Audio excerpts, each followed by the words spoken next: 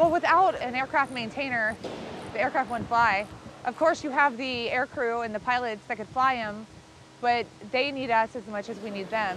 People here at the 86, they work around the clock, you know, in any type of weather, of course, and it can be strenuous and long nights or long days, but whatever it takes.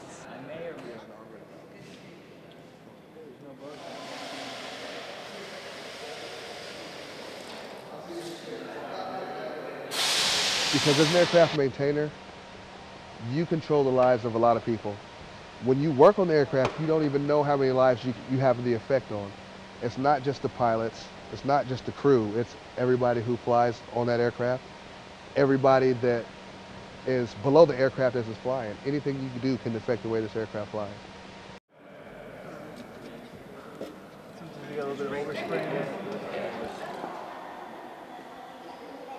To work on aircraft, it's probably some of my best days are when I get to come to work.